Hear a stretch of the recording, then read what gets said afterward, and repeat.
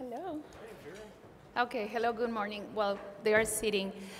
My name is Diana Castro. Thank you for being here today. We have the next session we're going to have. It's about the clinical trials. Dr. Punga said something this morning. You say, I have a dream. I do have a dream, too. I have a dream of doing pediatric trials because we need more options. So in this session, we're going to have some data about adult trials, but we're going to also talk a little bit about some of what is coming in the pediatric world as well. So we will start with Dr. Howard, and it will be talking about the achievement of minimal symptoms expression in acetylcholine receptor antibody positive in ADAPT and ADAPT Plus studies. Please go ahead. Thank you. And we've completed one pediatric trial, and there are two more in development. So, well, I want to thank the organizational committee for the invitation to talk to you about minimal symptom expression, a concept that originated in 2020 through the REGAIN trial. John Vissing was the lead author of that paper. These are our requisite disclosures. Many of you know that efgartigimod is an FC fragment designed to outcompete immunoglobulin as it binds to FcRn. FcRn, in one part, is a trafficking molecule that increases the survival time of IgG as it is pinocytosed into the cell, bound tightly to FcRn, re-trafficked to the cell surface, and re-released into circulation. And in doing so, enhances its half-life some 4 to 5 times for IgG molecules, with this particular compound with no effect on albumin, no effect on other IgG subclasses. If one outcompetes the binding of IgG by inhibiting the FcRn molecule, then free immunoglobulin, antibody, IgG molecules are shunted to the lysosome for destruction.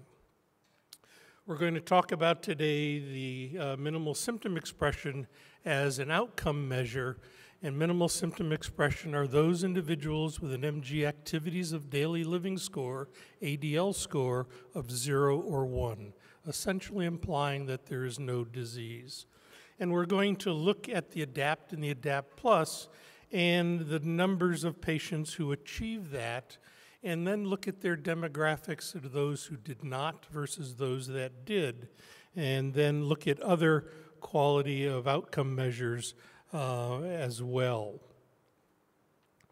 When we look at baseline characteristics, they're very similar in terms of age, in terms of disease duration, gender, etc., in those that did achieve MSE and those that did not.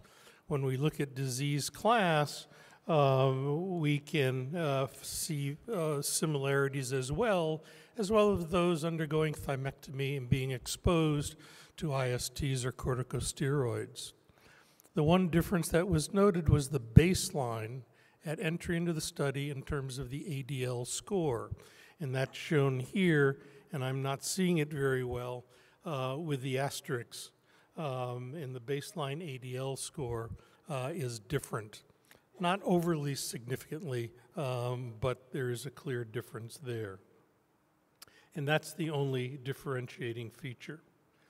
When we look at the individuals receiving efgartigimod versus placebo, one readily sees the marked superiority of active drug versus placebo in the ability to achieve MSE. When we look at other outcome measures in those that achieved MSE at baseline, one sees that it involves and I can't read well from here, the composite here on the right, the QMG score on the left with substantial differences. One sees that the minimal, the clinical meaningful improvement are 3-point changes in both of these measures. So significant deltas between baseline and their best score achieved in MSE.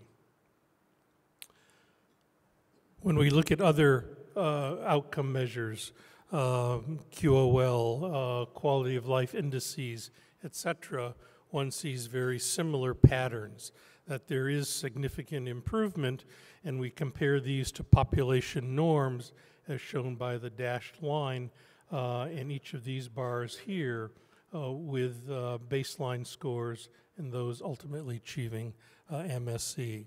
And then the MG-specific quality of life instrument, the 15R, the revised, also demonstrates substantial differences between baseline QOL scores and the best value achieved following a therapy with efgartigimod. When we look at the open label, the ADAPT Plus trial, we see a very similar pattern. And remember that those individuals completing ADAPT were allowed to roll over into ADAPT Plus. The overwhelming majority did so, and then were followed. And as you recall, this was a cyclical approach in terms of therapy, and infusing efgartigimod weekly for 4 weeks, and then observing over time one head-to-head clear deterioration for retreatment. And the interval of retreatment was slightly different in the open label phase compared to the blinded phase, but then the individuals are then followed in a very similar pattern. When we look at rates of MSE in the ADAPT Plus and compare that to ADAPT, we find that they're quite similar. My apologies. That very nearly similar proportions are having the ability to achieve minimal symptom expression, ADL scores of 0 or 1. And so in summary, as you can see here, that efgartigimod is a very rapid, very efficacious therapeutic, improving quality of life, and the ability for many of these individuals to achieve substantial improvement, near normal improvement in their examinations, if you will. It's a drug that is well tolerated over time, with very few or a nominal side effect profile, and similar findings are found in both those achieving MSE in the blinded phase versus in the open label phase. And with that, I'll thank you, and we'll take questions at the end and turn this over to Vera Brill.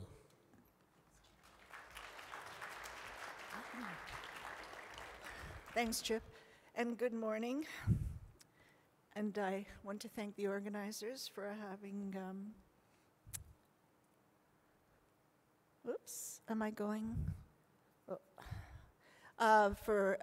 having us present this work.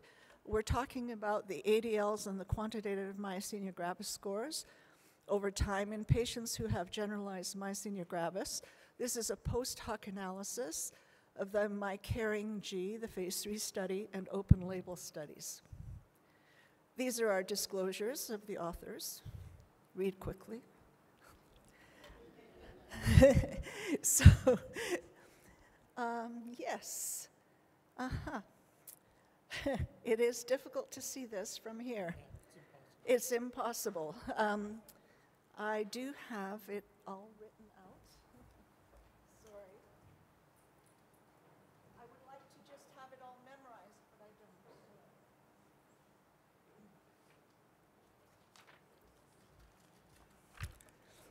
And it's not possible for me to really read the far screen.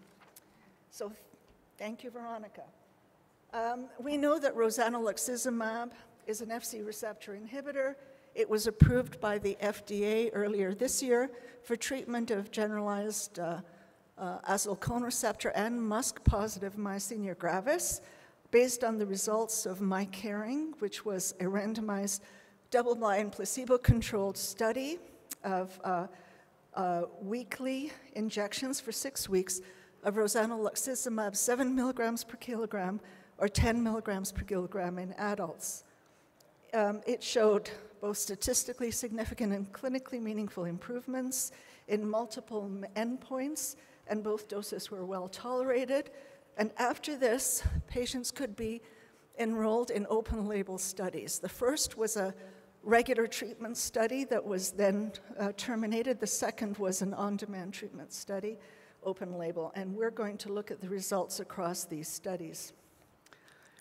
This shows the design of my caring with the 2 doses of rozanolixizumab and placebo, the 6 weekly injections, and then the observation period with retreatment depending.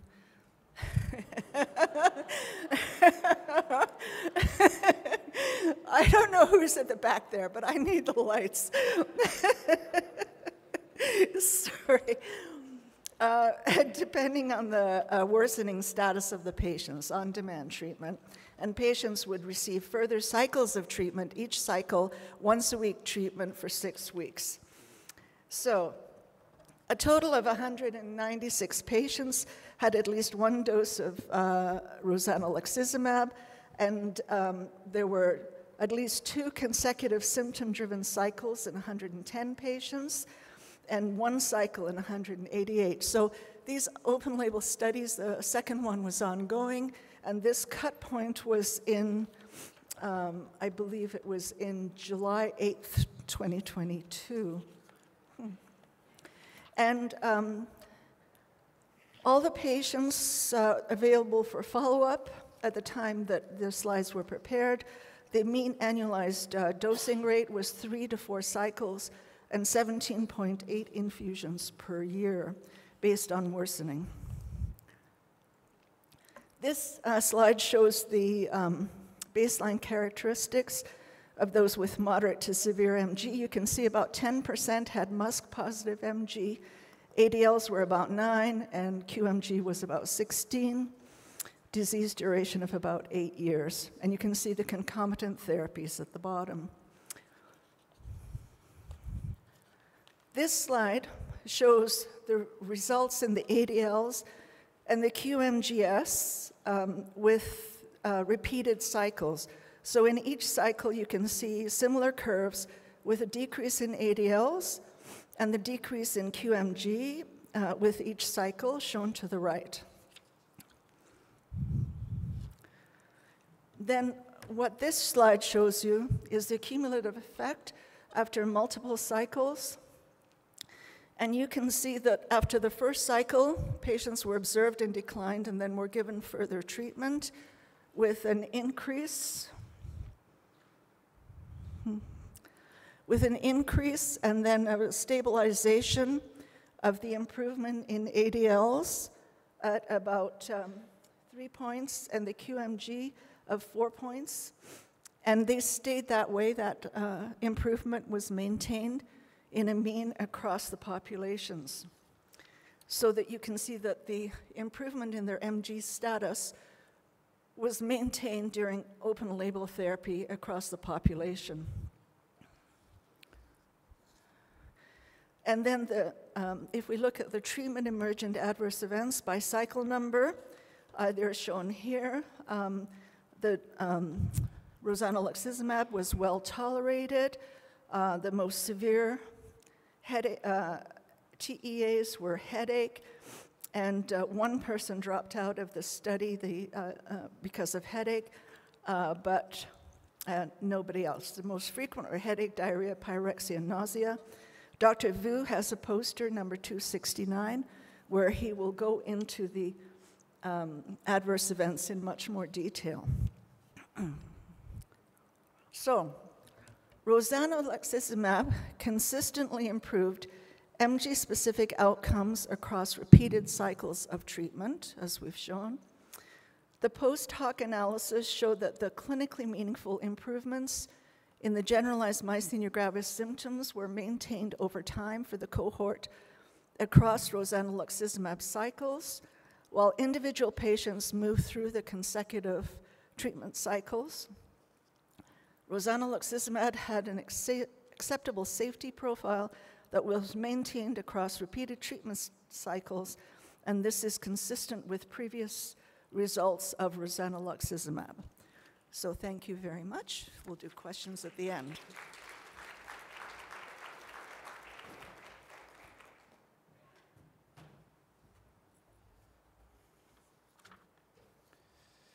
So thank you very much for giving me the opportunity to present.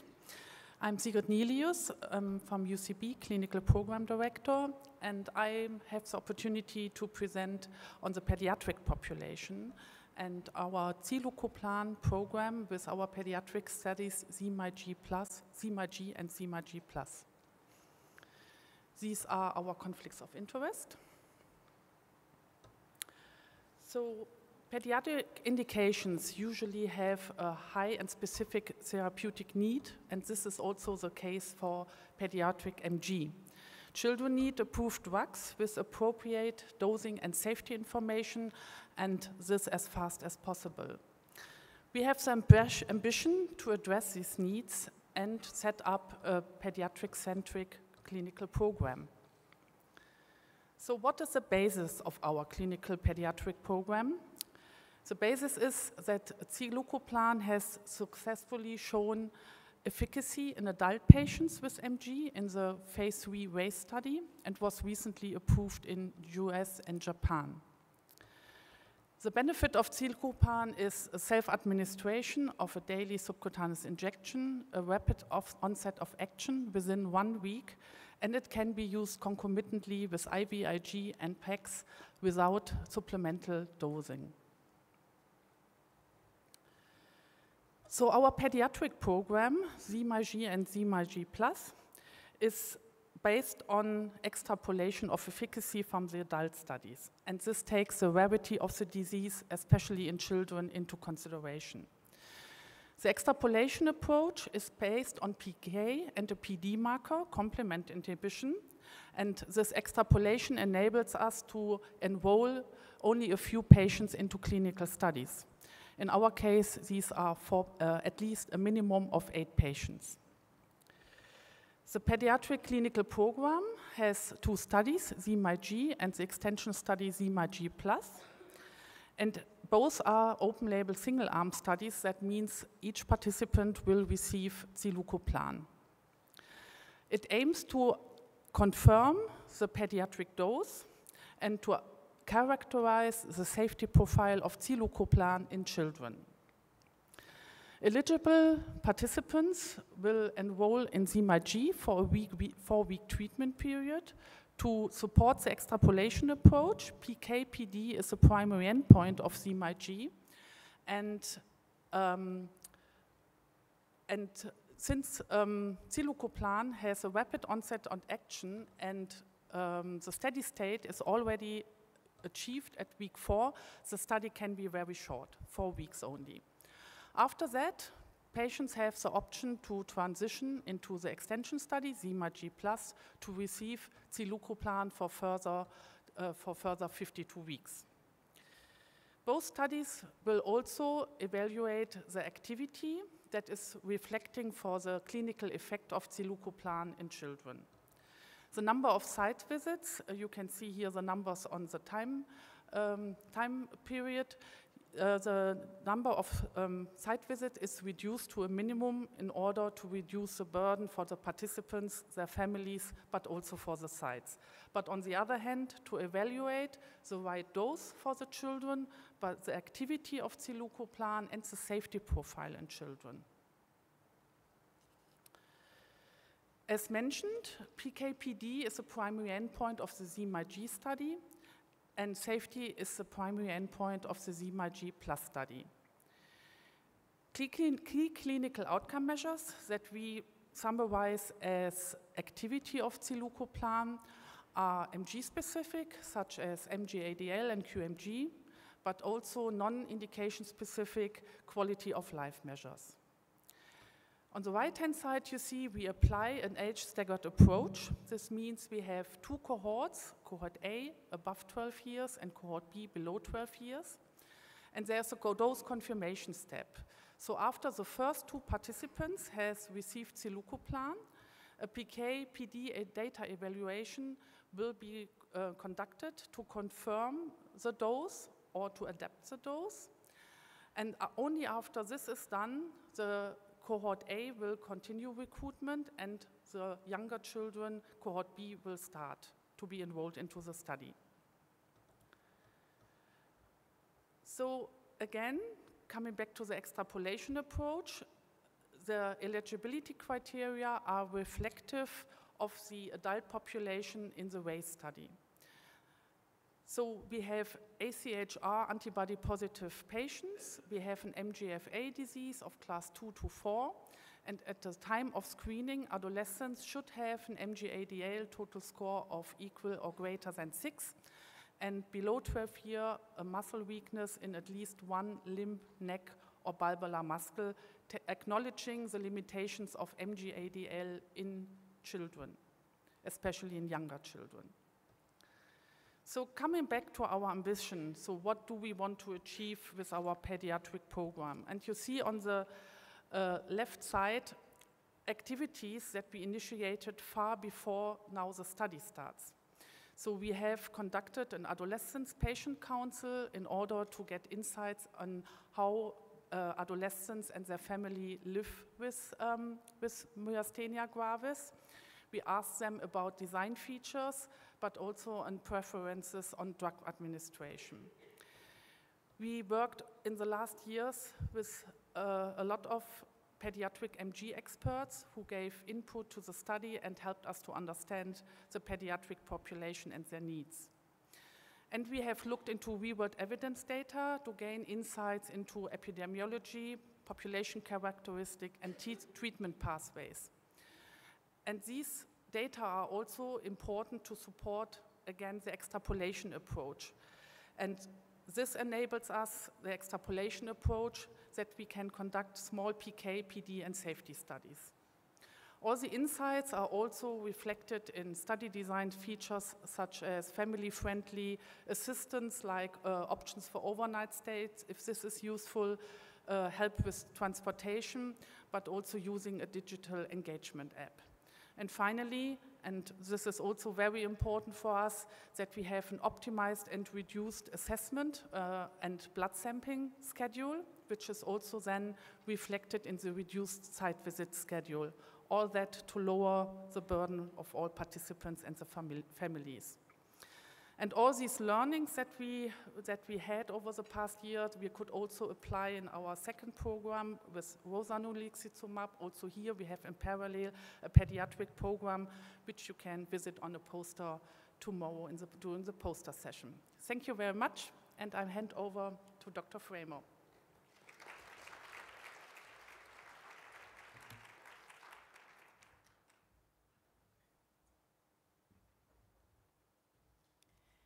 Good morning. I guess it tests our age to see if we can see that screen there. So I'm really happy to be here today to talk about another evaluation using the drug zilucoplan. And in this case, what we're looking at are the early responders, and we did an interim analysis of subjects who were in RAISE-XT, the extension phase of the zilucoplan trials for patients with generalized myasthenia gravis. And this is just a page showing the conflicts of interest of my fellow authors. And as many of you know, zilucoplan is a complement C5 inhibitor, and it's shown significant myasthenia gravis specific improvements in patients who are antibody positive, AChR, generalized myasthenia gravis, in both phase 2 and phase 3 randomized controlled trials.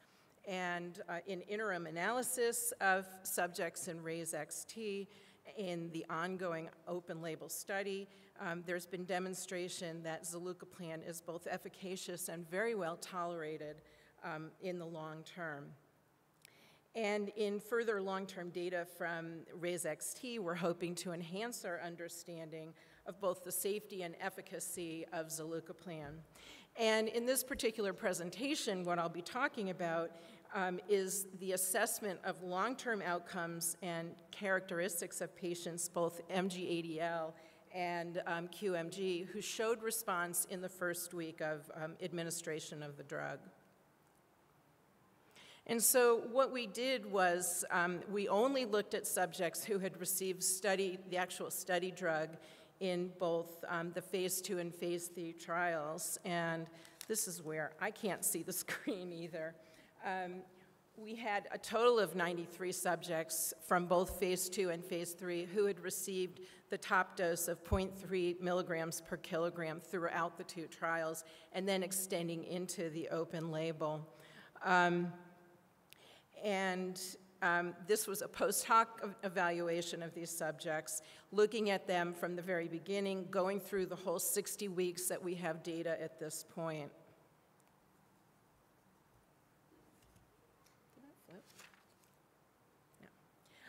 And so, as you know from previous presentations, at week 12, there's a significantly more patients who've received zilucoplan than placebo who are clear responders. But importantly, I don't know if I can get that to. Importantly, what you can see is for MG-ADL, in the first week, there's almost 40% of subjects responded. And then if you look at the MGC, or the QMG, you can see that roughly 35% of subjects were also responders in that first week. So for MG-ADL, they needed to have a 3-point improvement, and for the QMG, they needed to have a greater than 5-point improvement.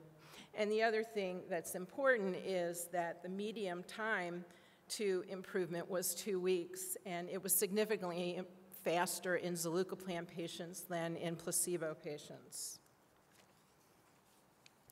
And so then what was done was we then looked at the subjects through the whole study.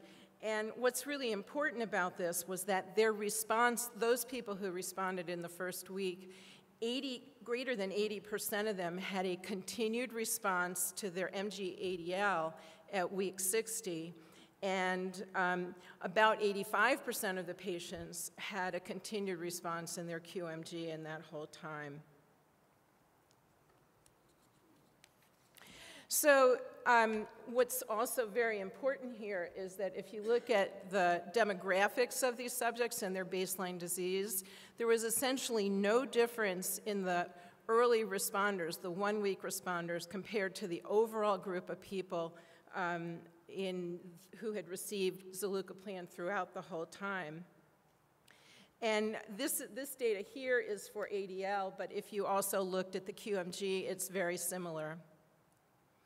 As I mentioned, this has proven to be a very safe drug, and this is just a listing of the overall treatment associated adverse events.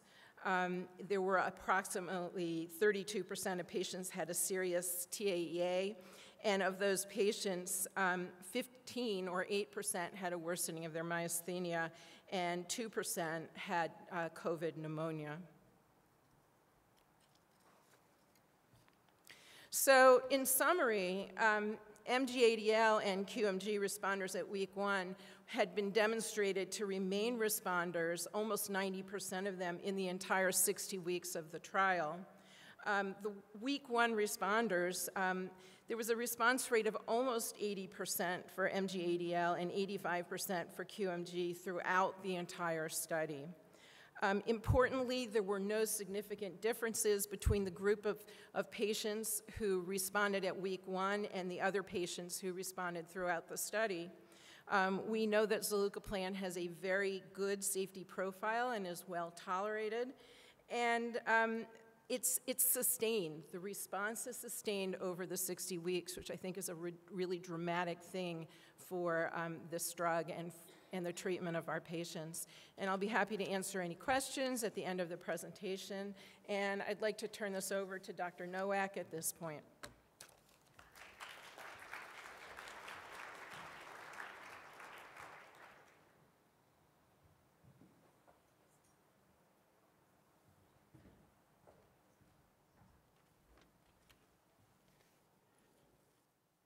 Great, thank you. I'd like to thank the meeting organizers for inviting us for a presentation. So I'm going to be presenting on behalf of my authors, co-authors. I want to stress the title, Antigen-Specific Immune Therapy for the Treatment of Generalized Myasthenia Gravis. So what I want you to leave here with from this presentation is antigen-specific immune therapy. I'll present the rationale and design for the first in human randomized controlled trial. These are my disclosures. I'd like to point out that the clinical development in the trial is sponsored by Core Pharmaceuticals. So getting into the concept of what it is that we're doing and what is the investigational product that we're looking to explore. So core nanoparticles are a proprietary, safe, and tolerable polymer platform that allows delivery of encapsulated antigens. The platform is versatile and can be used as a preventative and therapeutic intervention. There's evidence already in support of its use in autoimmune diseases, specifically celiac and primary biliary sclerosis. So how can this be applied to myasthenia gravis? So CNP-106 is a nanoparticle encapsulating 7 acetylcholine receptor peptides. All of the reported receptor epitopes of mutants have been included. And this is a safe, intravenously administered intervention. So how can this be translated into treatment for myasthenia gravis? So like I pointed out, that this is antigen-specific therapy. What we understand about myasthenia gravis is that this is a T-cell dependent, B-cell mediated autoimmune disease via IgG or autoantibodies that are IgGs. So what we're attempting to do is immune reprogramming driven by T-cell dependent mechanisms. And our hypothesis is that CNP-106 will lead to antigen-specific inactivation of T-cells that are driving disease pathology. The general idea here is that there will be tolerogenic signals that lead to downregulation of disease-specific B-cell responses in an effort to essentially reduce autoantibody production and in an effort to actually improve clinical outcomes for patients, but looking at it super upstream from the T-cell perspective. So this is a planned phase 1b/2a, placebo-controlled clinical trial that is primarily looking to understand safety and tolerability in a myasthenia gravis cohort. So our goal here is to really do a slight shift in our approach to treating patients. For a long time, we've utilized non-specific immunosuppressive therapies, but in the modern era, we have very directed therapy approaches.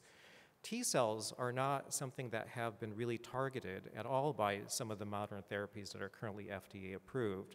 So our goal here is to try to induce a state of tolerance for patients with autoimmune disease, specifically autoimmune myasthenia gravis. So as I pointed out, this is a placebo-controlled clinical trial that is of duration of, I can't read that either, but let me just flip to my notes here. I apologize for that. 730 days with readouts at various stages throughout that period of time. So there is initial dosing of CNP-106 at the beginning of the clinical trial, and then subsequent time points are really to understand what happens to the immune system, what happens to clinical outcomes over time, and also to understand really the safety in patients after a period of time after exposure to CNP-106. Many of the exploratory outcome measures are typical for an MG clinical trial, things like MG-ADL, QMG, MG composite, and quality of life.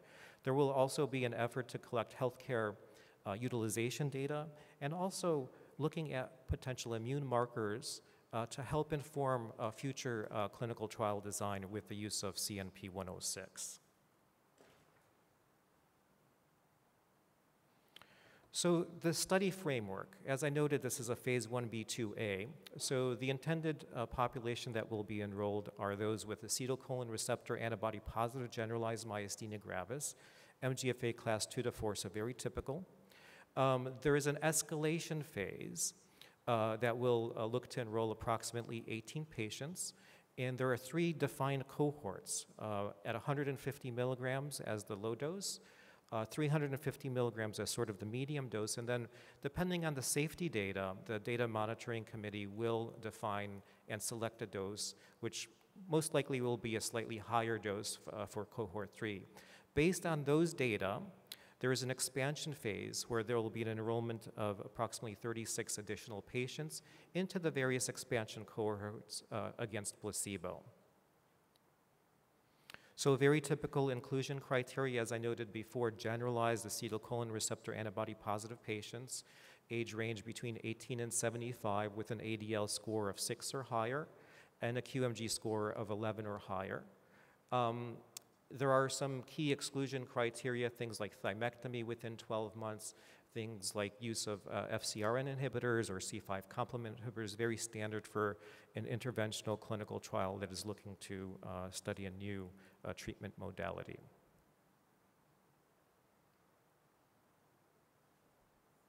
So where are we now? So the study and the protocol has gone through FDA review and approval. Study sites are in the process of being contracted and soon to be open for enrollment. I was hoping to announce that we had our first site open for enrollment already at this time, but not yet. But our plan, and we're projected to have first site enrolled by the end of the year. So here's some very brief study contact information. And I'll close, and I'll hand it over to Dr. Vu. Happy to take questions during the Q&A. Thanks very much for your attention.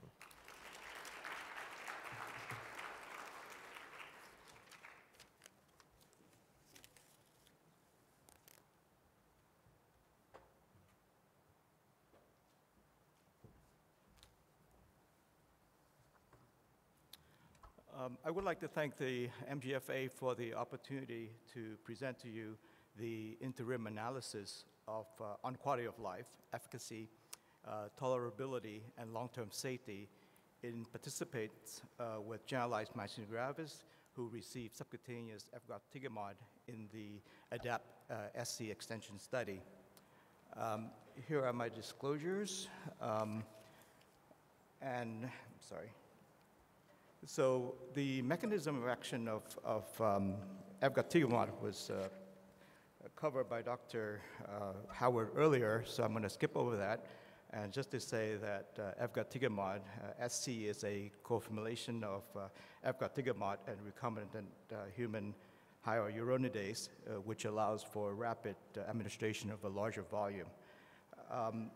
PK and PD modeling, along with the ADAPT phase 3 data, suggests that 4-week administration of 10 milligram of efgartigimod sub-Q and 10 milligram per kilogram of IV efgartigimod result in compatible decrease in IgG level. And here is the design of the study. So the ADAPT-SC was a 10-week study where the patients would get weekly dosing for 4 weeks and then was observed for 7 more weeks. And the comparison was between sub-Q and IV. These patients were then transitioned to the sub-Q extension portion of the study. The patients from the ADAPT IV study were also transitioned into this study. So we have 184 patients who entered the study. And during this open label extension, they would get 4 injections, weekly injections, and then follow after that. And unlike the ADAPT study, where they have to reach a certain baseline level of ADL to get retreatment, the decision to retreat was left up to the PI, a situation that's more reflective of what we see in clinical practice.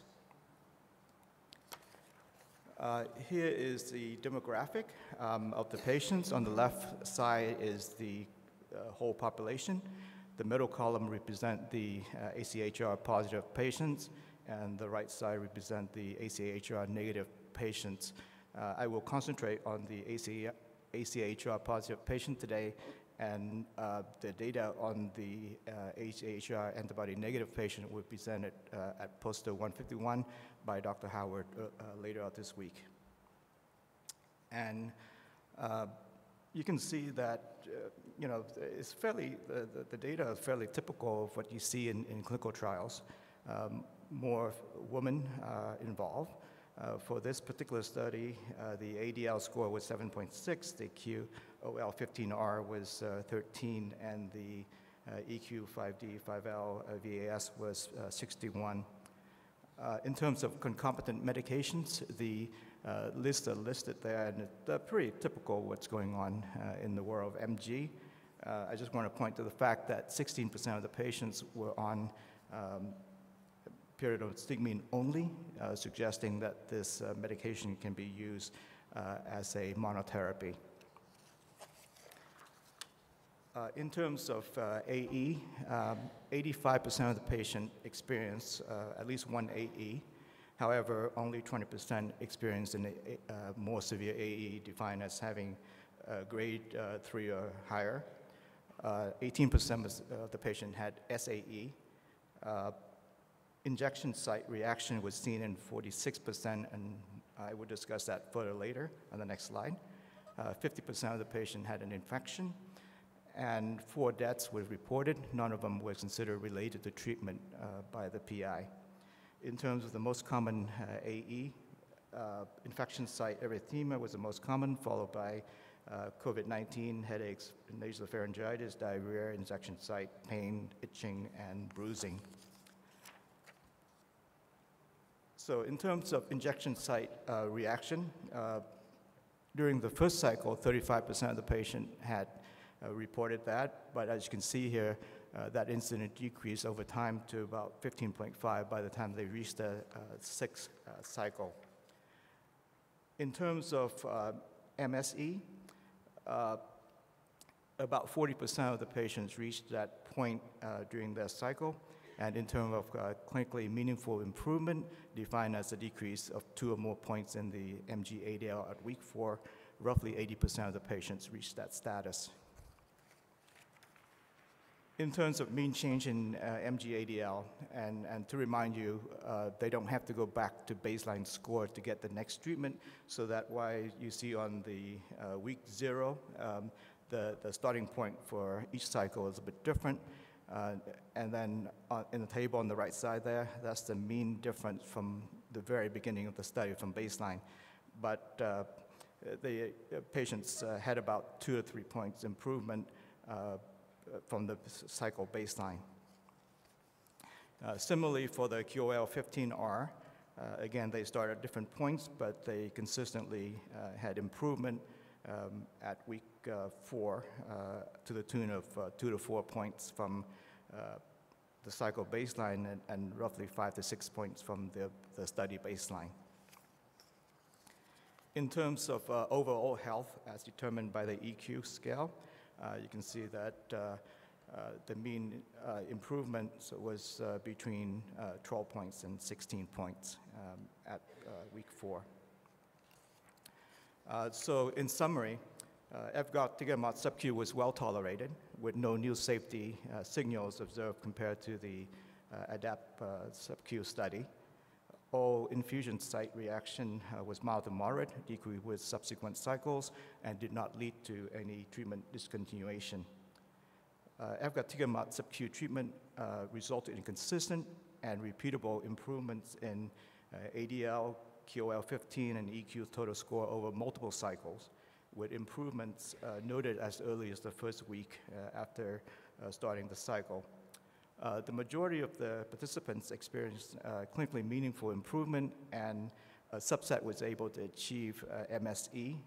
The proportions of participants who achieved these statuses remain consistent across multiple cycles.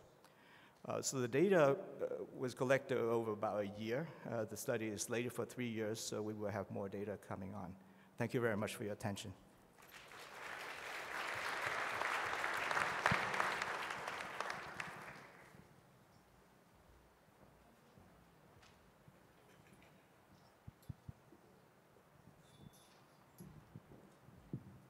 Do we have any questions? Sure, I have one for Dr. Nowak. For the trial design, I was wondering if duration of disease plays a role in your expected response to the nanoparticle therapy, because I didn't see it in the inclusion or exclusion criteria. No, that's a great question. You know, we believe that enrollment in the study, like with many interventional trials, will be challenging, so there is no restriction on duration of disease except that they have to have active disease. The larger question is whether or not that might have an impact on a potential clinical benefit. And that's unclear. We do believe that T-cell dependent drivers don't go away as the duration of disease progresses over time. Now, but that said, I don't think anyone has a clear answer to that. And again, it's a safety and tolerability study from which I think we can learn about that and whether or not there's any difference in signals between different disease durations. So I have a question for Dr. Brill and Dr. Wu. So could you elaborate on any differences in female and male patients on the clinical responses in MG-ADL or QMG? Did you see any sex-related changes?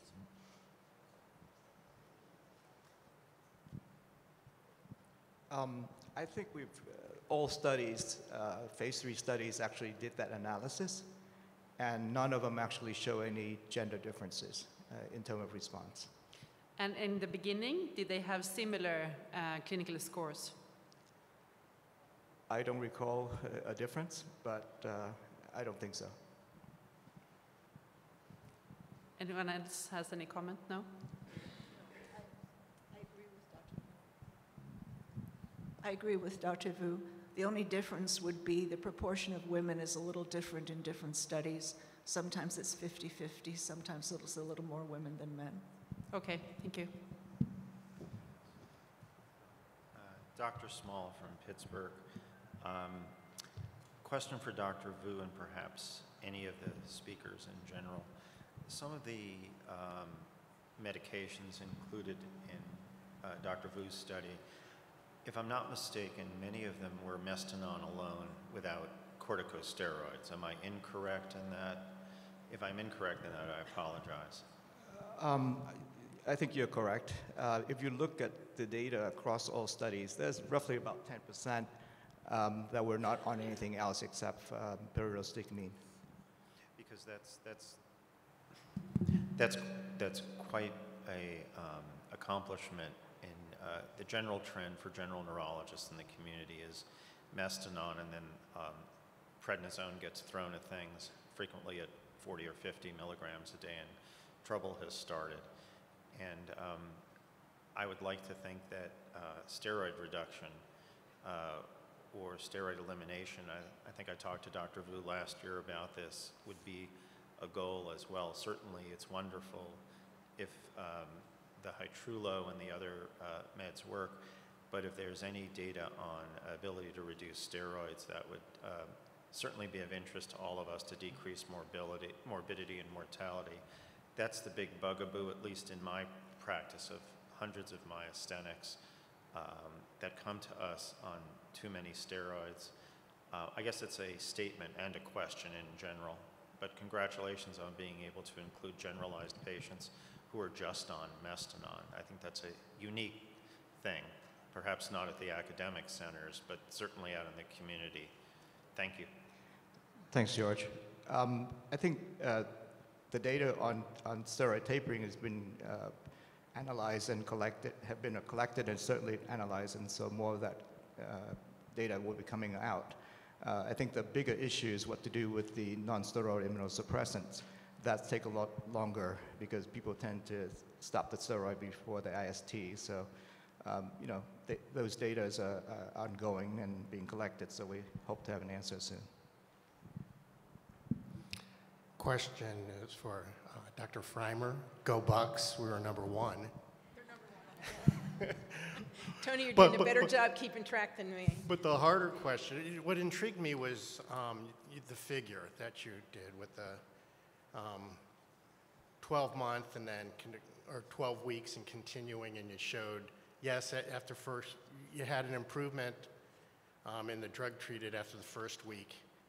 It went through 12, and either there was even a continued decline, and it looked like it nadir around 12 weeks, but what intrigued me was once you went into open label at 12 weeks, there was a dramatic decline within a 2-week period.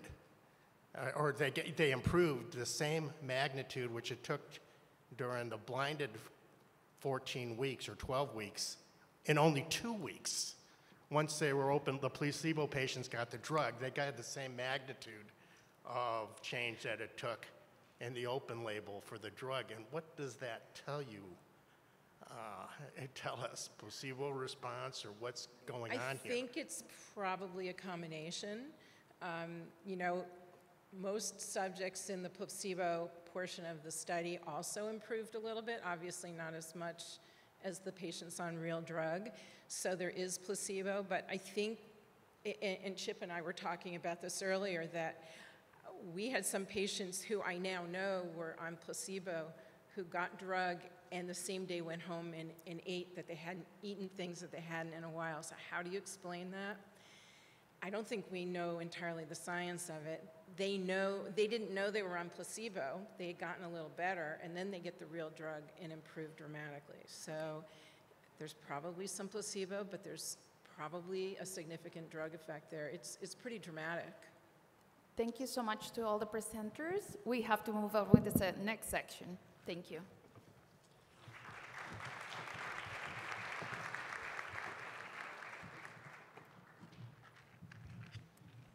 All right, we will now be moving on to the last session of the day. We'll be hearing on a variety of topics related to general practice, and we'll have the speakers come on stage.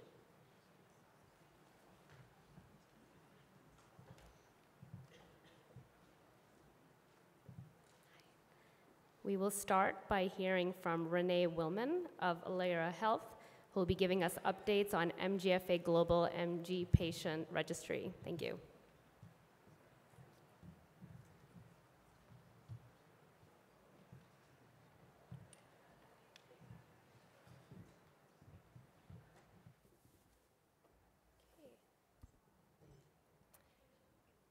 Thank you so much.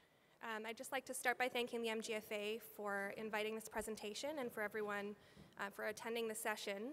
My presentation this afternoon is really going to give an update on the MGFA registry. Many of you may be aware of the registry or have worked with its data in the past.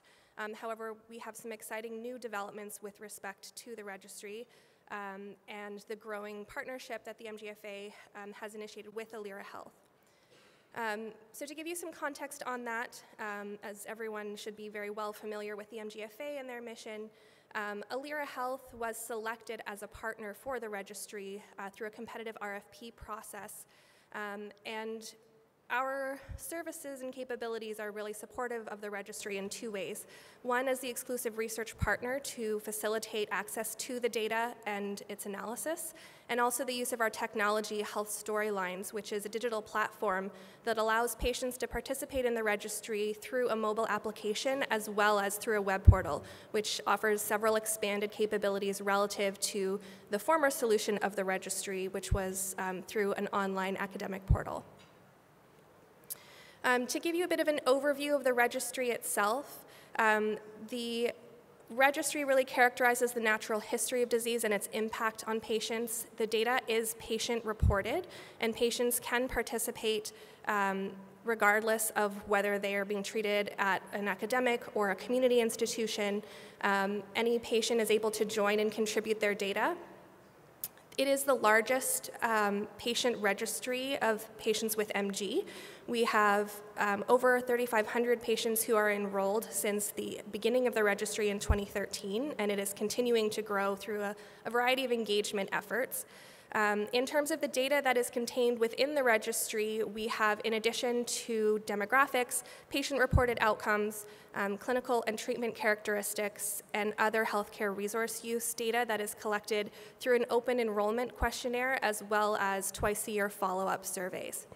And I'll talk a little bit about one of the advantages of the new platform and how this is opening access and capability to access additional data from patients in real-world and real-time contexts. So in terms of who this data can benefit, it's accessible to researchers, both academics as well as industry researchers, and on HEOR, real-world evidence or medical affairs teams. For research and development teams, we can also support patient recruitment all the way up to a full-service CRO capability by interacting with the community of patients that are participating in the registry. And the ability to share information through the platform also creates opportunities to offer access to patient education, to promote different activities within the registry tool, as well as generating patient insights, accessing individual patients to contribute to patient panels, interviews, or ad boards. So the registry really is now opening up the ability to learn from this patient community across the entire life cycle of discovery. This is a brief snapshot of some of the data that describes the patient population who've participated in the registry. And again, this is a cumulative look at the patients who have participated in the registry since 2013. So we do have quite broad representation across the US, and increasingly we are able to allow patients from additional countries globally to participate in the registry. The MGFA is also pursuing collaboration and the ability for the registry to be promoted more widely globally. The participants are mostly white, but we do have some diversity, and this is again being addressed through our ongoing engagement and recruitment in collaboration with the MGFA and their other programs to increase representation in the registry. And similar to some of the other patient cohorts that we've seen characterized today, there are slightly more females than males participating. We can see that there's quite a breadth of patient ages. Of course, these are all adults who are participating in the survey at this time. And we capture not only age at enrollment in the questionnaire and as they continue to participate in follow-up surveys, but also their age at diagnosis. So there are a number of research questions that can be addressed relating to when patients are diagnosed and how their experience changes over time as they learn to manage their MG and as their symptom profile changes. The two primary methods that this registry collects data is through an enrollment questionnaire followed by standardized surveys every 6 months. And this has traditionally, since 2013 until last year, been the mode of data collection. So we have longitudinal data since that time. The number of patients that have completed multiple follow-up assessments does vary as it's open-ended. However, we now also have the ability for patients to interact with a variety of health tools within the Health Storylines app. And this can also be complemented with specific surveys, so things like patient preferences studies, other types of short surveys to address acute research questions can be fielded within the app to provide all of these opportunities to collaborate and research in a single digital environment that patients become familiar with as they use it. The additional data such as symptom reporting, daily moods, characterizing notes in their journals offers us insight into things like exacerbation or myasthenic crisis as they happen in real time. So patients now don't necessarily have to wait until their next follow-up survey to be able to report on some of these events, but as they're navigating it, can use this as a tool to document their experience for the purpose of research, but also to use this as a tool in their interaction with their own care team and can share this data with their physicians, which hopefully for those of you practicing will find useful as you're able to discuss the changes that your patients may have gone through since their last clinical visit. In terms of the future of the registry and how we're working together to bring these changes forward, there is an oversight committee, the registry's advisory council, that is overseen by the MGFA, and it has participants from multiple stakeholder groups, ranging from patients themselves to providers, industry sponsors, researchers, and of course stakeholders and staff from the MGFA. We are working on a project to review the registry questionnaire and make sure that it is as relevant as possible from the perspective of all of the wonderful changes and movement that we know is happening in this space, and to optimize the value of the data both for researchers and for the patients who are contributing on an ongoing basis, and also making sure that the length, duration, phrasing of the questionnaire all makes sense and is accessible from a patient perspective. We're also really focusing on offering additional opportunities for patients to participate in research through the registry. In addition to the core questionnaires that form the basis of the registry, we are able to share communications to patients about clinical research opportunities, which can support recruitment efforts of the clinical trials that are ongoing. And we can also administer independent surveys and studies that patients can opt into within the platform and perform all the activities up to and including compensation of patients for their time for participating in these studies directly within the platform. So patients can participate by going to the registry landing page, mgregistry.org, and you'll see an example on the screen there of what they will see to either participate on the desktop computer, on the web, or by downloading the Health Storylines application. And for all of the providers in the room, we would love if you would encourage your patients that you interact with to enroll in the registry. Of course, over time, the more data we can collect from patients who are newly diagnosed and follow them longitudinally with all of the new drugs that are coming to market and the treatments and real-world patterns of care that we're all trying to better understand, both new patients enrollment and an ongoing participation will be important. If you have a chance to stop by the MG table on your way out at the conclusion of today's session, there are some postcards that have a QR code and some additional information about research opportunities with the MGFA that I would encourage you to grab. If not, at least take a picture of that QR code so you can access this website easily in the future. It's also linked directly from the MGFA webpage. And of course, there is research that is ongoing related to the registry, as has been conducted since its inception in 2013. Angela Ting has a poster that was presented in the session earlier today. So if you didn't have a chance to see it, you can certainly follow up with us to learn more about some of the studies that are leveraging the registry and how it can be leveraged both as a tool to contribute to your research and also how to assist your patients in enrolling. Thank you so much.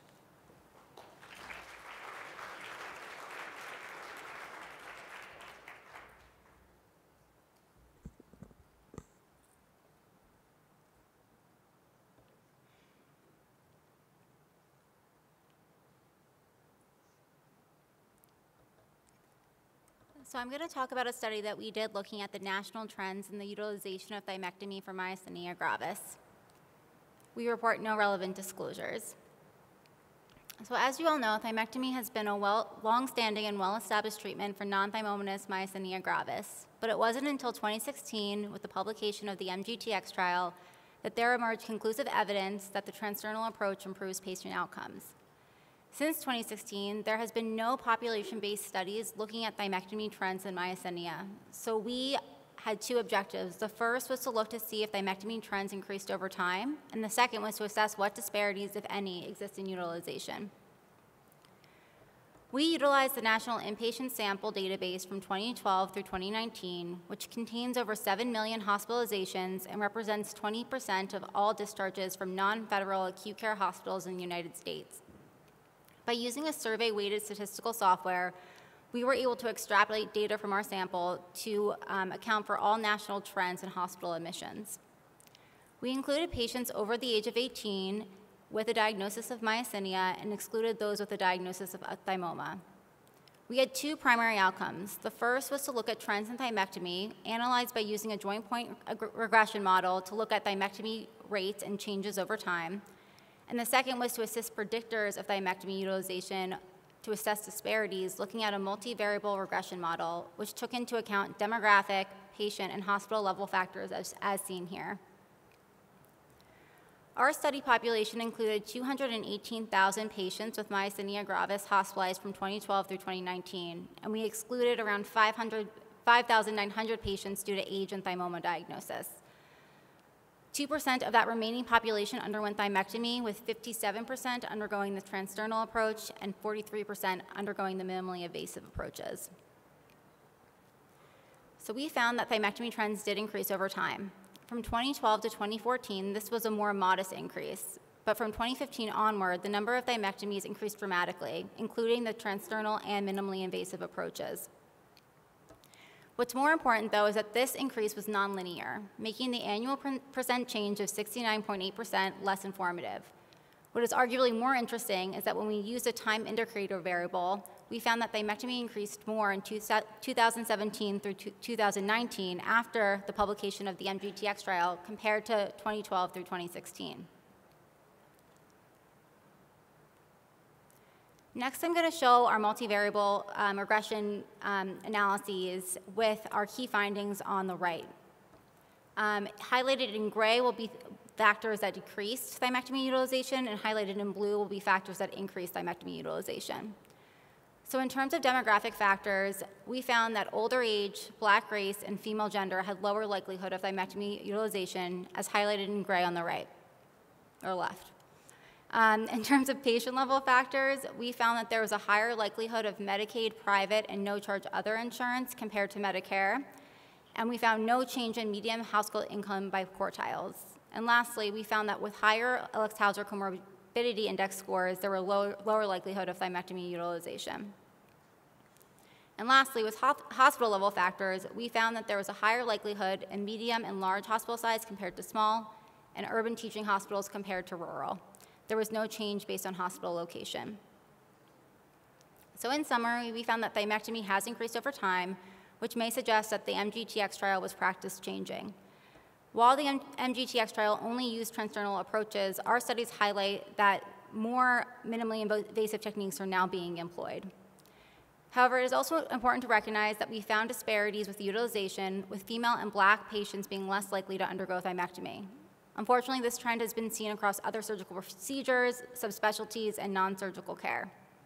And lastly, patient-level factors, older age, and higher comorbidity index were associated with lower thymectomy utilization, which may again reflect the MGTX study population, which had younger cohort and excluded those with higher medical comorbidities, while also acknowledging that older age, greater than 50, there's less clear-cut data that thymectomy has benefit. There were several limitations to our study due to mostly uncontrolled and potentially confounding variables that we did not have in our data set. This includes acetylcholine antibody subtype, ocular versus generalized disease, duration of disease, treatment regimen, severity of disease, and patient preferences. These factors are going to be important to consider in future studies that are looking at thymectomy trends. And with that, I will hand it over to Dr. Ayer.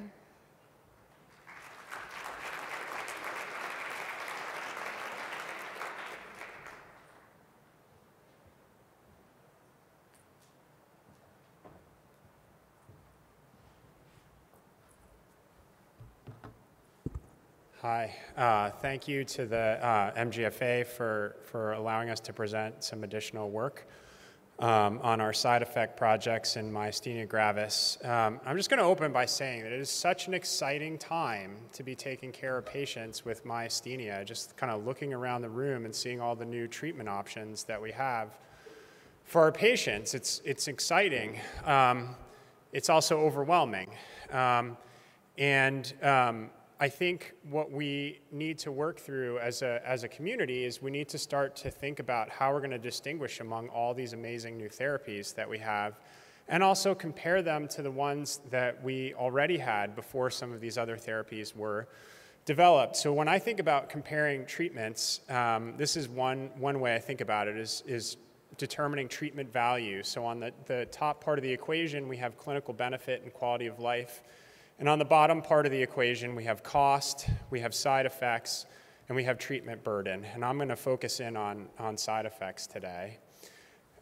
We did a survey a number of years ago, and sort of right after patient and physicians' concerns about clinical benefit from the treatments that we give to patients, the very next thing that was considered to be most important by these groups was the side effect burden of the treatments that we are giving. In fact, the MGNet Rare Disease Clinical Research Network just published a paper last year where they identified developing ways to measure side effect burden as a critical need of the myasthenia gravis community. So we've been working for a number of years on a way to try and do that. And this unit that we've developed is called the Adverse Event Unit, the AEU. This is a patient and physician-weighted consensus unit to measure the burden of side effects among any medications across any conditions in neurological disorders. So this is not specific to myasthenia, but I think particularly applicable in myasthenia. And this system was designed to assign weight to different side effect categories. It's an interactive system. Whoops.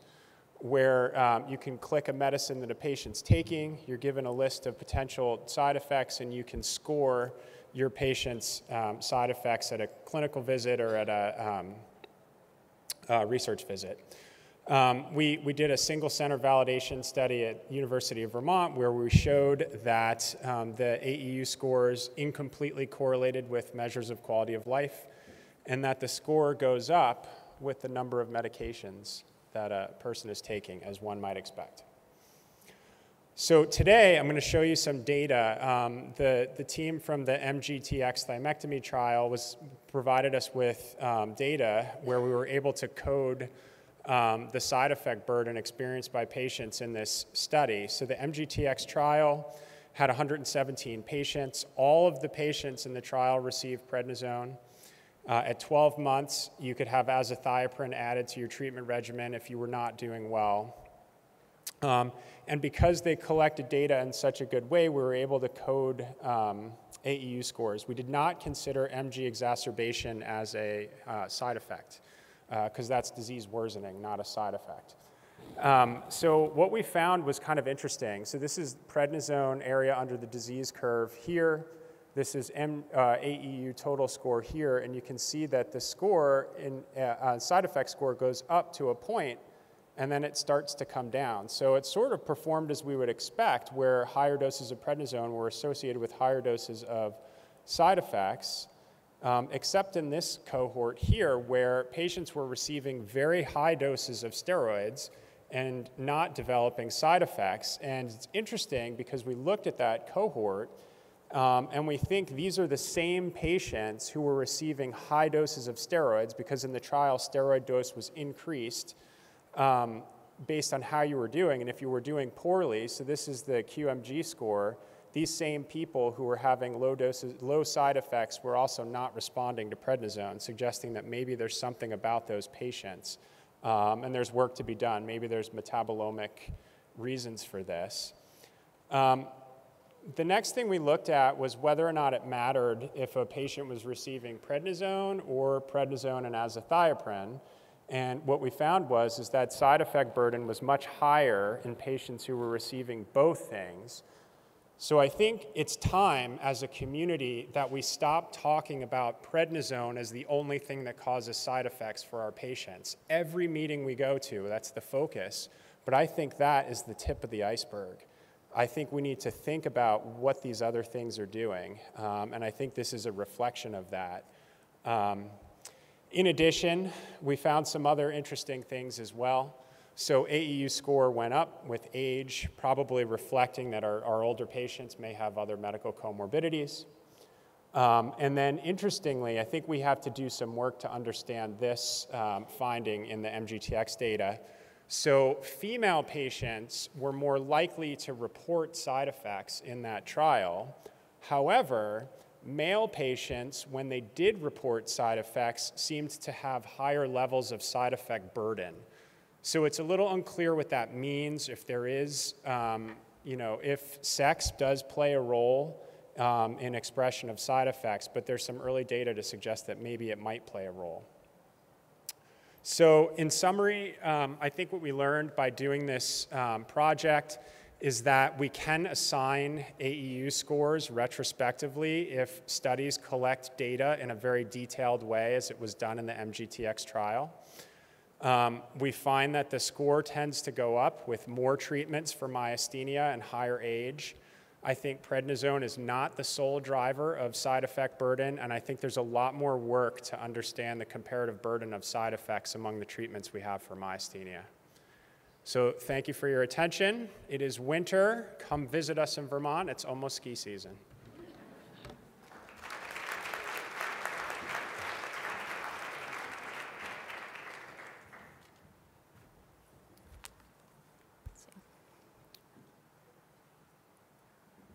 Hi, everybody. I'm Julia Greenberg, and I'm a third-year resident at NYU, so bear with me. But I'm going to be talking a little bit about our research on global variation in practices surrounding myasthenia and how these practices align or do not align with the international consensus guidelines.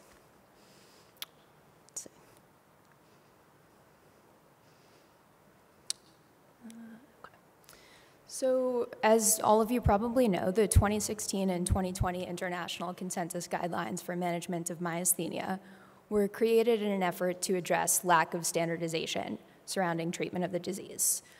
But whether these efforts have been successful remains uncertain.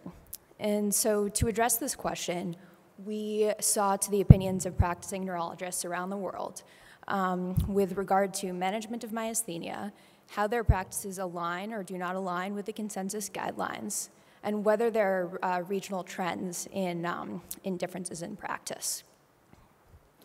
So we created a case-based survey through Neurology's Practice Current section with questions surrounding various aspects of myasthenia management. We collected data from a total of 318 survey respondents across 6 continents, all except Antarctica, and 65 countries.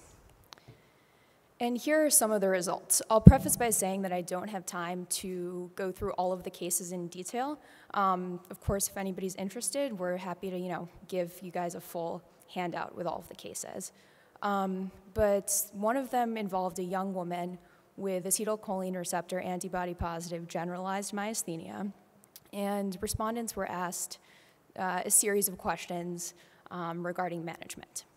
And so, the vast majority recommended pyridostigmine as initial treatment for this patient in accordance with the guidelines, and most would add prednisone as initial immunosuppressant therapy if the patient had an unsatisfactory response to pyridostigmine alone, again, in agreement with consensus guidelines. However, you can see here that there was a lot of uncertainty regarding the role of thymectomy in this patient with non-thymomatous acetylcholine receptor antibody-positive generalized myasthenia, with only 54% of respondents recommending referral for thymectomy. Notably, 19% of respondents actually indicated that they did not have access to thymectomy in their current practice environment, with most of these being practitioners outside of North America and Europe.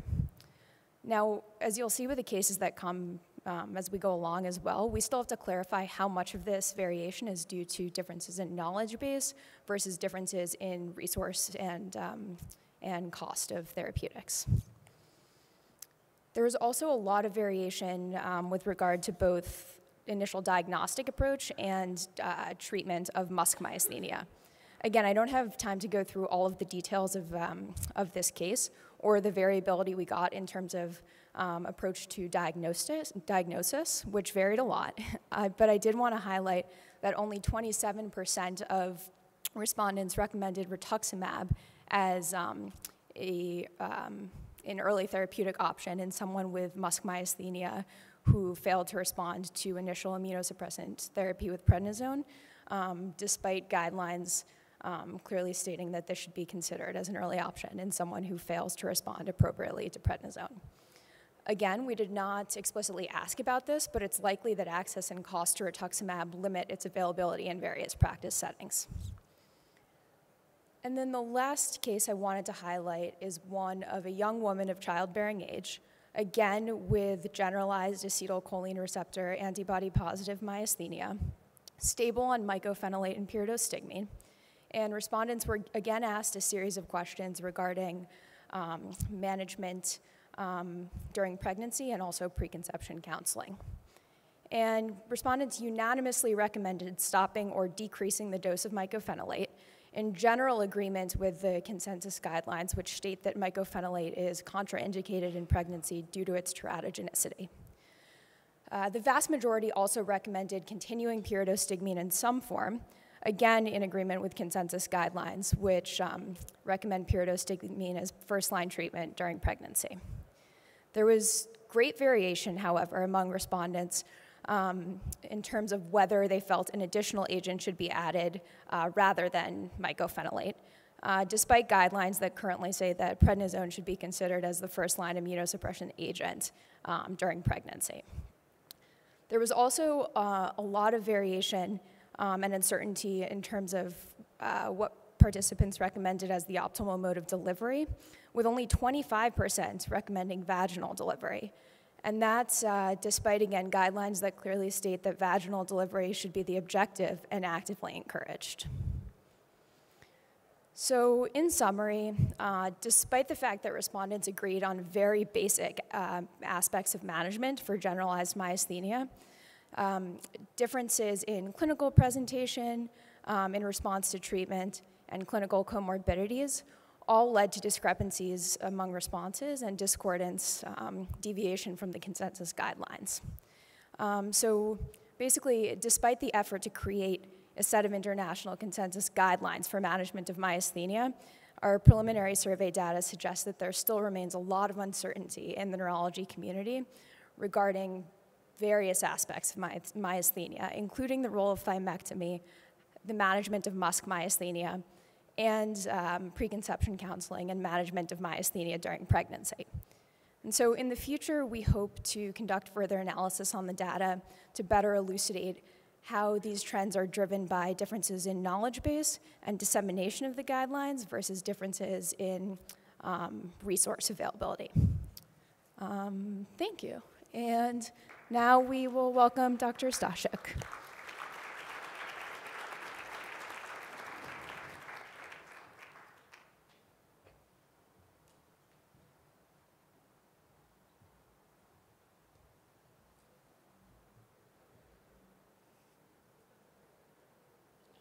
Green is go.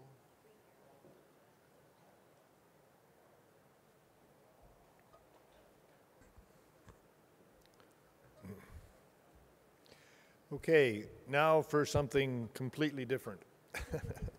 I'm going to talk about near fiber EMG, which is sort of a new way to assess individual fiber contributions to motor units and their stability.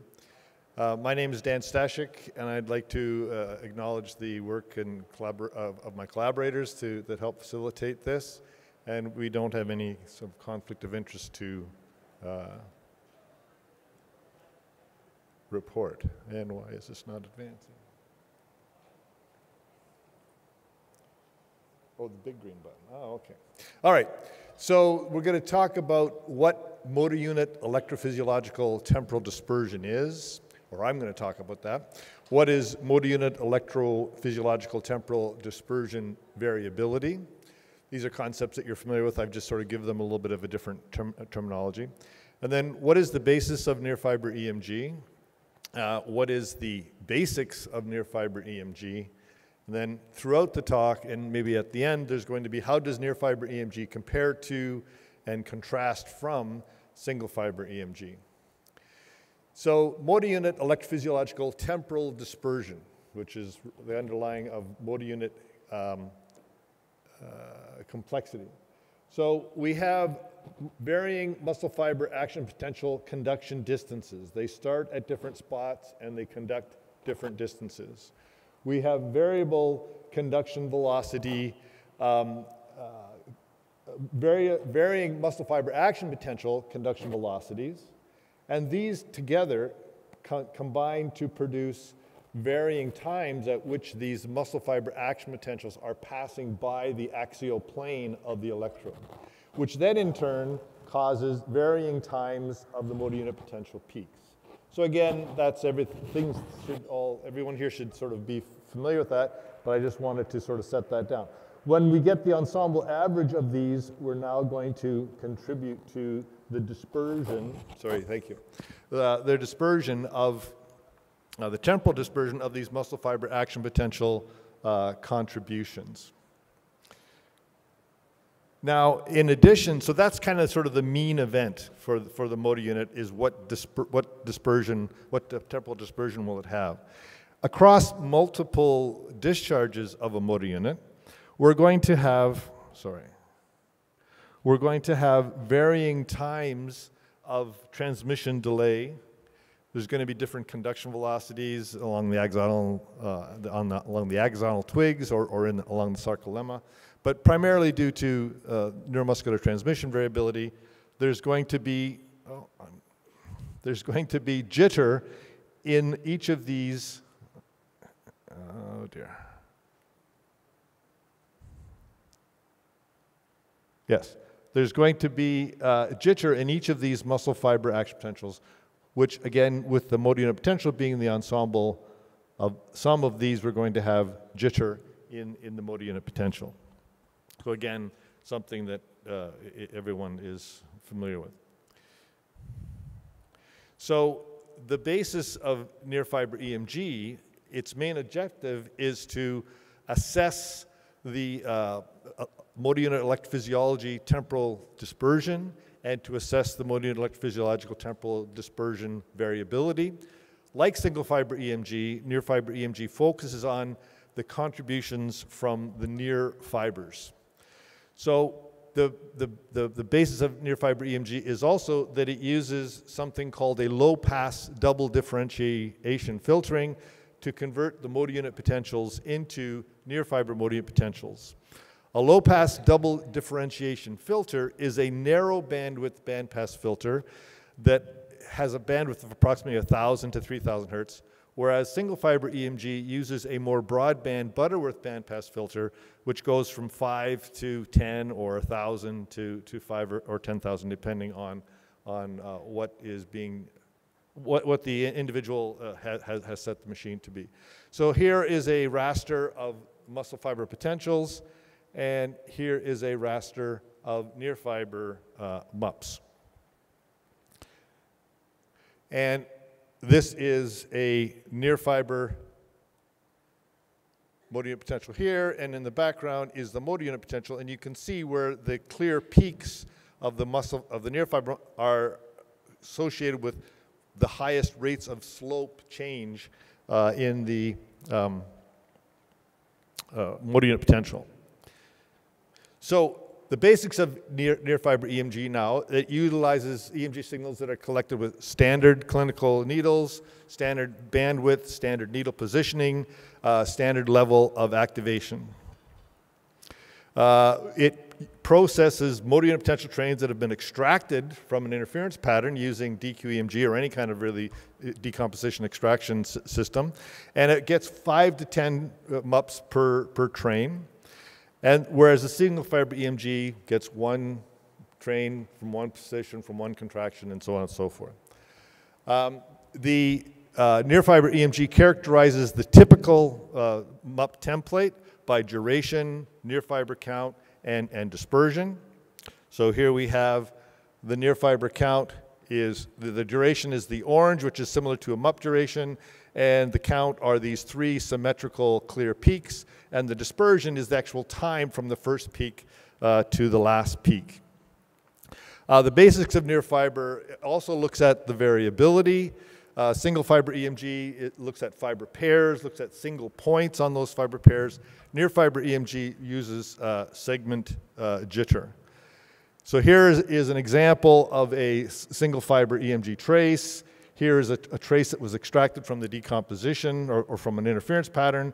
Here is a near fiber MUP template in the gray, and then, or sorry, the MUP template's in gray, and the near fiber MUP is in blue, and then here is a shimmer of them, and here is a raster. And let's focus on this sort of part of this now. And think about something called single fiber or segment jitter, which is another unique part about it. So segment jitter values are calculated for each point along the train. I keep pushing the wrong button here, sorry people.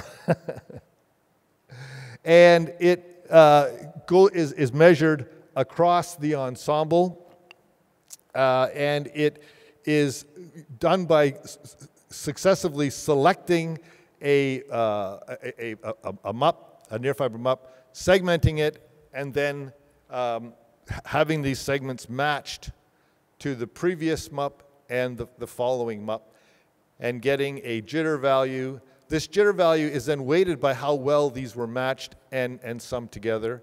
And then we move on to the next segment, make similar measure forward and backwards. And then we go on to the next segment, and all of the segments of this motor unit potential are then sort of added to the sum.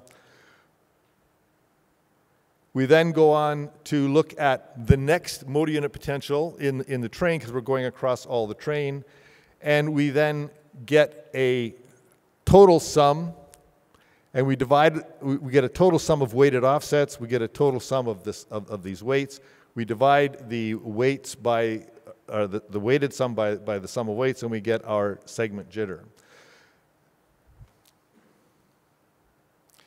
So this segment jitter can then be used to look at the average segment jitter across these near fiber peaks, which assess sort of individual or small groups of muscle fibers, or it can be done across the whole motor unit, which gives us sort of electrophysiological variability of the whole motor unit. So again, and here in this example, we have the single fiber value. The jitter is 15 and 57, and the segment jitter matches very, very well. And this is sort of consistent across most of the trains. So how does, to sort of summarize, how does near fiber EMG compare or contrast to single fiber EMG? It uses low pass double differentiation, and it uses segment jitter instead of a fiber pair jitter. And it also can measure fiber density, but I won't get into that. Now, I know I've gone a little bit over time. I apologize for that. And I haven't really presented any results per se, but if you visit/revisit poster 19 and poster 20, that will show the effective comparison between single fiber EMG potentials and fiber pair jitter and single fiber or segment jitter, and it will also look at using myasthenia gravis as a diagnostic standard, using near fiber EMG as a diagnostic standard for myasthenia gravis. Okay, thank you.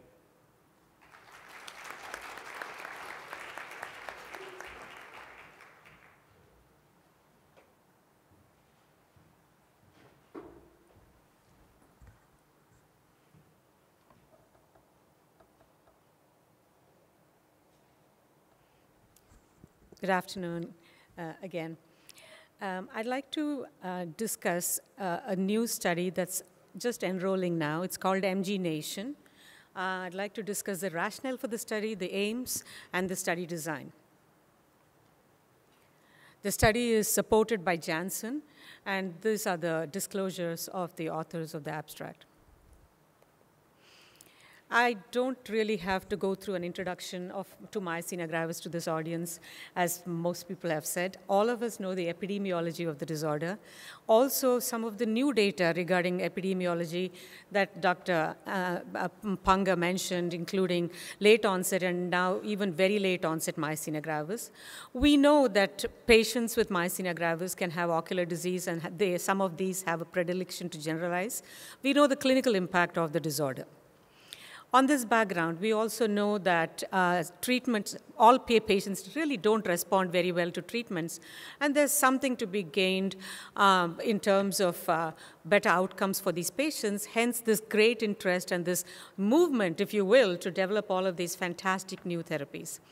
But even with the approval of so many therapies that we're using in clinical practice, the role or the algorithm of treatment for myasthenia gravis and the role of each of these therapies and the selection of each of these therapies is somewhat challenging.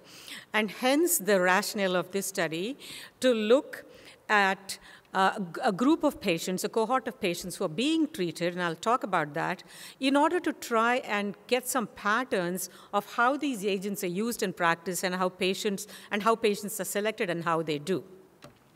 So in summary, really, MG Nation is a prospective, longitudinal, global, and I will not say real world, cohort study that collects patient, healthcare professional, and caregiver reported outcomes in a population of patients with myasthenia gravis who have uncontrolled disease and in whom their clinician is planning to initiate some of the novel immunotherapies.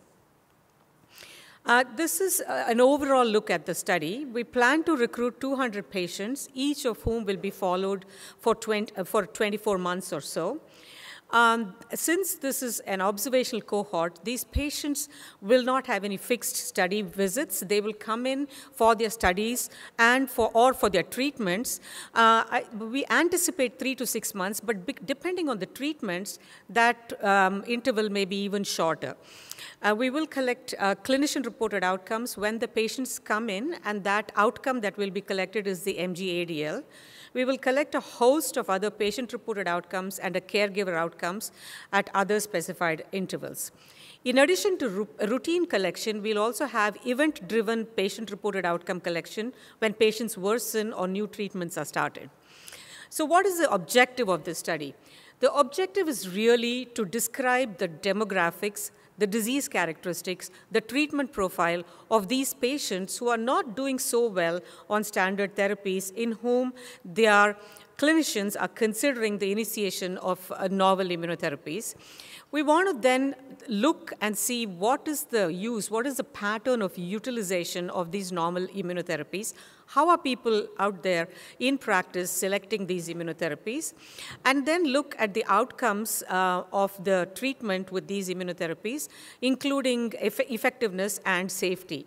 We also want to describe medical resource utilization in this patient population and describe indirect costs related to patients losing employment, et cetera, and caregiver indirect costs as well. The inclusion criteria are, as I mentioned, and these patients are all patients with generalized myasthenia gravis. They're all adults. They are on stable doses, and there's a definition for stable doses I'm not going to go through, of immunotherapies, and they're not doing so well. Their MG-ADL is 6 or higher. And at enrollment, they cannot be on any of the novel immunotherapies. They could have received one of these immunotherapies previously and can still be enrolled, but they cannot be on them at enrollment. We'll exclude anybody who's in a study at that time or someone who cannot, we wonder about compliance. Outcome assessments, I spoke about the clinician-reported outcome. The patient-reported outcomes, the MG-ADL will be collected via a virtual portal every month, but every quarter we'll collect multiple other patient-reported outcomes, including myasthenia gravis quality of life 15 revised. We'll collect the NeuroQual for fatigue, and this, as you know, looks at patient-reported fatigue and the impact of fatigue on various other factors such as physical, mental, and social health. We'll collect the EQ EuroQual, looking at the 5-dimension, 5-level aspect. We'll collect the work, productivity, and impairment score specific to myasthenia gravis, looking at this impact, indirect impact. We'll collect what is called the treatment satisfaction questionnaire for medications in myasthenia gravis, and of course the other measures I mentioned. The caregivers will provide us some information about work productivity lost, mainly time that is lost from work. We will use retrospective data, so in order to collect data about patients' disease, demographics, treatments, et cetera, we'll collect data 12 months prior to the enrollment and then continue to collect prospective data.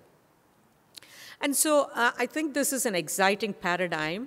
It's a large registry study, but it basically is looking at all comers of the novel immunotherapies, any of the drugs that are approved as of now, and that may be approved in the future as the study progresses, in order to inform us about the kinds of patients in clinical practice who are selected by their clinicians for these therapies, how these therapies are started, how these patients are doing at the onset when these therapies are started or before these therapies are being started on multiple levels, including work, and then following to see how these patients do subsequently. As I said, it's just beginning to enroll, so thank you very much. And I'll turn this over to Dr. Guido.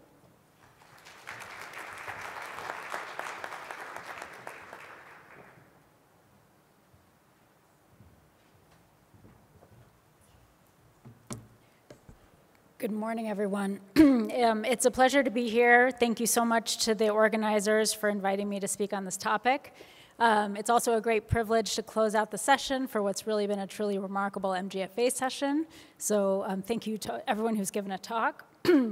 I know I am standing between you and lunch, so I will try to stay on time. But I hope that this presentation will have relevance for the clinicians in the room with tools that they can use in their practice now, and then also for pharma who might be influenced by how they design clinical trials, and also just to see the potential synergy of working in a rare disease network like MGH. So hopefully everyone in the room will have some interest in this topic. So I'm going to present the results from the Adapting Disease-Specific Outcome Measures pilot trial for telehealth in myasthenia gravis, the ADAPT-TELE-MG study for short. I want to acknowledge that I'm presenting on behalf of a whole study team, and particularly the lead co-investigators, Immaculata Aben, Vern Jewell, Henry Kaminsky, and Richard Nowak. I have no relevant disclosures to this presentation. As background, MG-specific outcome measures performed remotely are needed to expand care access and to enhance clinical trial readiness. To date, we have limited tools which exist for remote or asynchronous measurement of weakness in MG. Some of the existing tools are listed below, but they all have limitations in scope. The ADAPT-TELE-MG study is a MGNet natural history sub-study launched during the COVID-19 pandemic to evaluate virtual visits and MG-specific assessments adapted to the telehealth environment. The study design was a multi-center prospective pilot study within the infrastructure of MGNet, and those are the institutions who participated in the sub-study. The population enrolled were adults fluent in English with stable MG, with a severity, MGFA severity class 1 to 4A, followed at a participating MGNet center, and the activities were 2 to 3 telemedicine visits performed within 7 days of one another. We're going to go through the schedule of activities in a bit more detail. There was a screening visit, which could occur with the first visit 1 or at a separate event. All study visits were performed virtually. At each visit 1 and visit 2, there was the study investigator, which in the study was called the observer, in the clinic and connected over Zoom to the patient, and these outcome measures were performed. Specifically, the MG-ADL, the MG Composite Virtual, the MG Core Exam were recorded over video so that they could be then sent for a double review by 2 independent raters asynchronously. To give an example of the MG Composite Virtual, we're all familiar with the MG Composite. It's a validated combined subjective and objective outcome measure in MG. The Composite Virtual has 10 items, each within 4 categories, total score of 0 to 50, with higher scores indicating more severe disease. The first 7 items were identical to the MG Composite. However, we could not assess mild eye closure weakness remotely, and so this was assigned a 0. And the adapted items included neck flexion, which was substituted by single breath count, shoulder abduction strength, which was substituted by a sustained shoulder abduction, and similar to the QMG, and hip flexion, which was assessed by sit to stand. The scales were then scored synchronously by the observer, who was right with the patient over Zoom, and the encounter videos sent to be evaluated asynchronously by 2 to 3 independent raters. They were sent randomly, so the rater did not know whether they were getting visit 1 or visit 2 first for review, and they were blinded to the observer and the other independent rater scoring. When there were, the most concordant pair of independent raters was considered the gold standard for analysis, and the third independent rater, which was called the adjudicator, was involved if the difference in the scores by the 2 independent raters exceeded the minimal important difference for that particular scale. The primary outcomes were inter and intra-rater reliability of the MG Composite Virtual between visit 1 and visit 2. And just to note that the observer in clinic was then compared to the gold standard, again, which was the most aligned remote rater pair. We had several secondary outcomes. For the purposes of time, the secondary outcomes which I'll talk about today are the inter and intra-rater reliability of the MG core exam, and then the investigator and patient satisfaction with telehealth. Here were our results. We enrolled 52 patients from 5 MGNet sites. There was 100% study completion. We had no dropouts. The median age was approximately 63, 50% female, approximately 84% Caucasian. 75% of patients were acetylcholine receptor antibody positive and 19% MuSK antibody positive, so good representation from MuSK. The mean time since MG diagnosis was approximately 7 years, and the median was 4 years. And the patients enrolled had a current MGFA severity class of 1 in 38% of cases, and class 2 to 3 in 61.5%.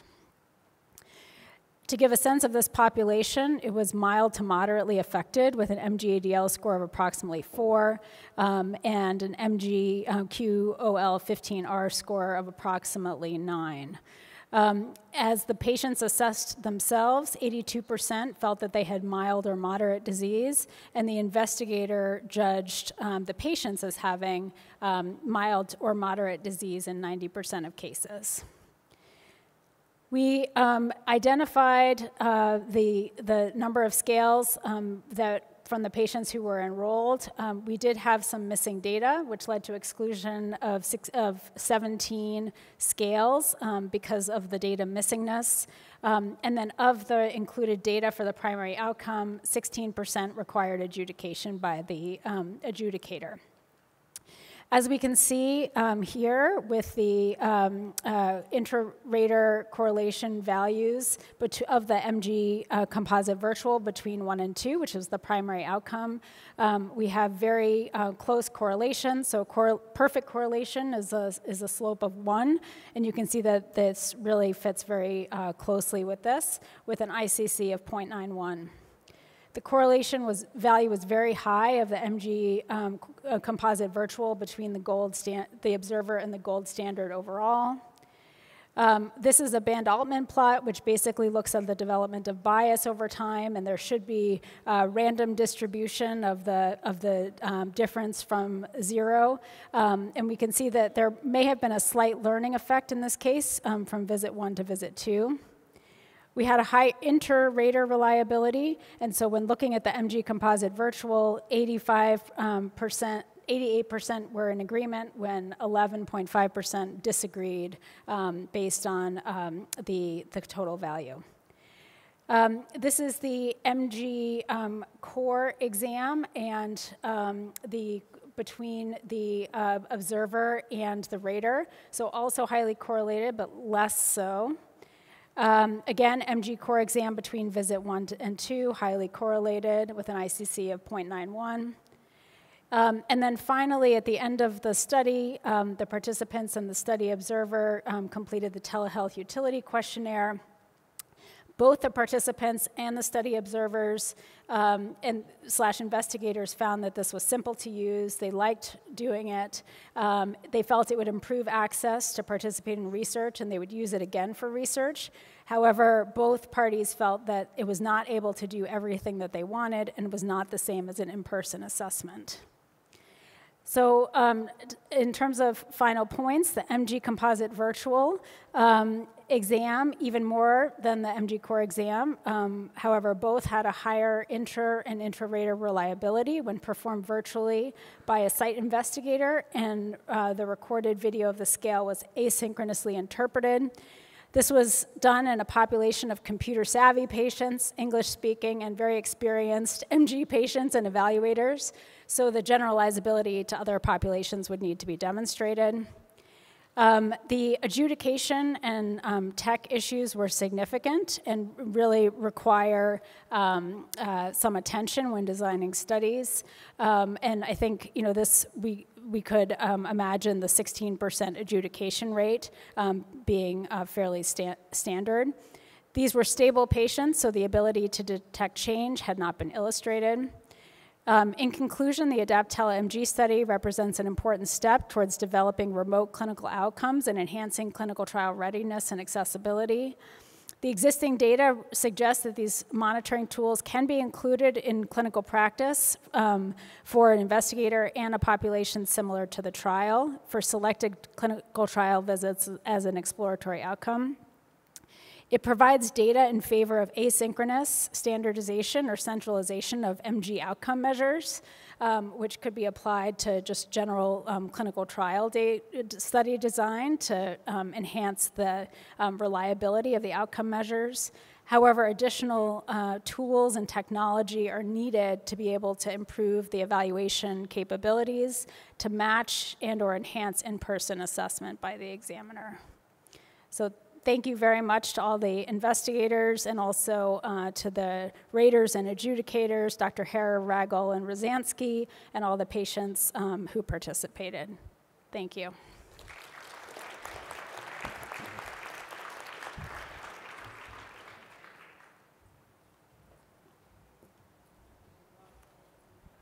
Thank you to our excellent speakers, and special kudos to our trainee speakers. We have a few minutes now to take on some questions before we close off the day. Yeah. I have a question about... I just have a quick comment, Emma, sorry.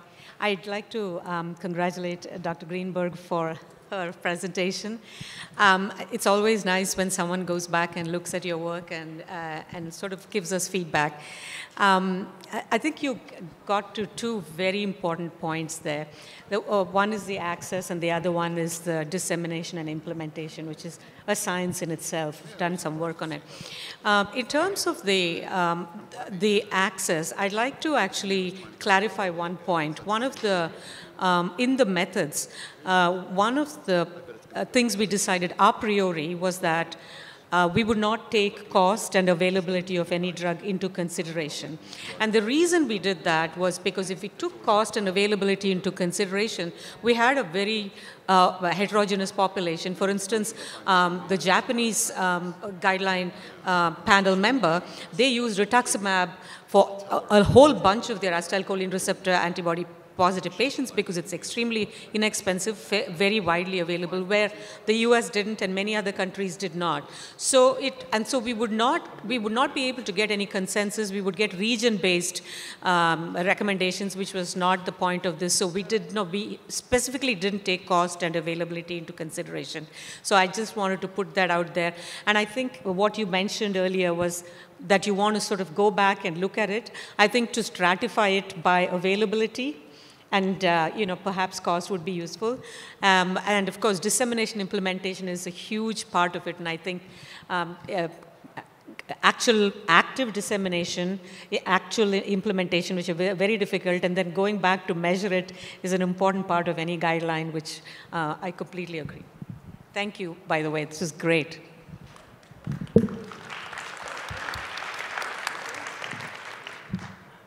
Question? So the Myasthenia Gravis Foundation of American Registry, it was very hard to see the slides. I know you had pie chart. What's the current percentage of non-Hispanic blacks that you have enrolled right now? And do you capture zip code incomes?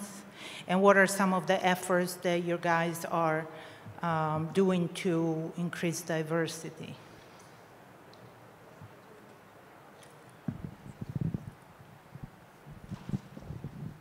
Thank you for your question. I don't have the exact percentages off the top of my head, but I'd be happy to chat with you afterwards and show you the slide. The current enrolled patient population are predominantly white patients. However, when you look at this over time, there are also differences. That figure represented the entire patient population who have participated since 2013. In terms of efforts to increase diversity, the new change to the digital enrollment and app-based functionality is a way for more patients to participate, as well as the way that we're promoting the registry through networks of treating physicians. And the MGFA also has several diversity and inclusion efforts to reach more diverse patients who will, of course, be invited to participate in the registry as well. In terms of data around income, employment, insurance status, these are all variables that are collected, and I'd be happy to chat with anyone afterwards about variables and feasibility for studies. Thank you. This will be real quick, but it's for Michael. So I agree that as you add on additional medications, the potential for increased adverse events increases, and you've shown that in some prior studies, even before what you presented with the data here. But in the thymectomy trial, one of the reasons to go on azathioprine was intolerable side effects from prednisone. And so does the AEU, did you correct for that, or does it discriminate it well enough when you choose which medications the patients are on? Because you noted that the azathioprine group, the numbers were higher on the AEU scale. Yeah, I think maybe that's a work in progress, Gil. We're still analyzing. This is just preliminary data, but yeah, I mean, there was definitely a strong signal. It was over 3 years, too, so those scores were higher for the duration of the whole study. All right, well, thank you to our speakers, and I'll invite Sam to close off the session.